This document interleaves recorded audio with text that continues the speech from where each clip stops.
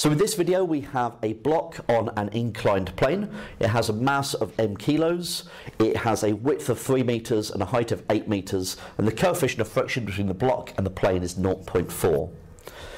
Theta is steadily increased. Will the block slip first or will it tip first? So, for slipping, the angle theta will be arctan of the coefficient of friction, so 0.4,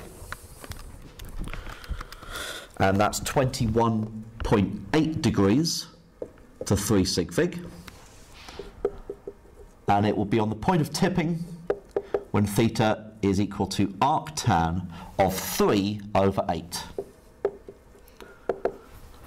So arctan of 3/8 is 20.6 degrees to 3 sig fig. So because we hit the 20.6 degrees first, the block will tip before it slips.